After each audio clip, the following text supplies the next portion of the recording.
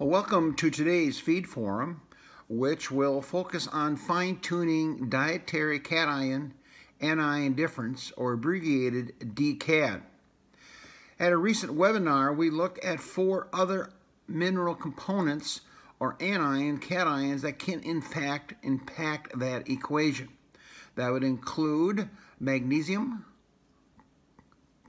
calcium, phosphorus, and ammonium. Magnesium is critical because if it is too low, there is a less of response to the parathyroid hormone, and that is the hormone that regulates blood calcium in dairy cattle.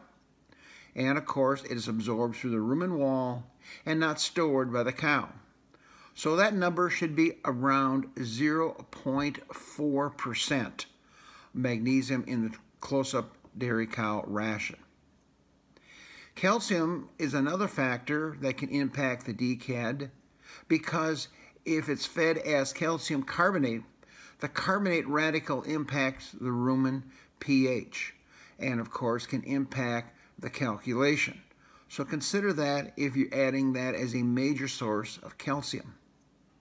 Phosphorus has a role because if it's too high, it inhibits vitamin D conversion by the kidney to the active forms. The active forms of vitamin D impact bone mobilization and the absorption of calcium from the gut. So the level in that close-up dry cow ration should be around 0.26% phosphorus in the diet.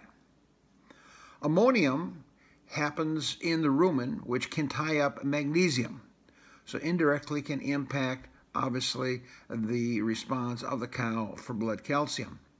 And of course, excessive ammonia has to be converted over to blood urea nitrogen by the liver of the cow. So the take-home messages include that other ions besides the major 4 can have some impact in response in the field. Thanks. Have a great day.